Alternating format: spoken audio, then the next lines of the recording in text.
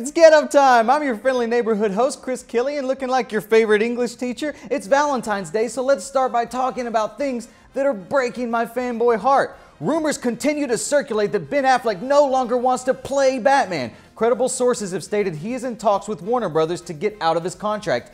If this is true, who do you think you are, Ben Affleck? You're one of the luckiest guys on the planet, being paid millions of dollars to play the GD Batman. That's like Zac Efron saying he wants to cut off his face because it's too hard being pretty. You shut up.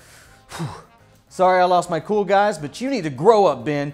It's not like you're really Batman. You have stunt doubles. There's only two people who would be excited that Ben would give up the role of Batman. One is Alfred, and he doesn't exist. And the other is evil Matt Damon, because bald guys are always evil. I'm sorry, Professor X. I didn't mean it. In DC news that doesn't piss me off, it was announced yesterday that Swamp Thing will be a playable character in the upcoming video game Injustice 2. We needed that win, guys.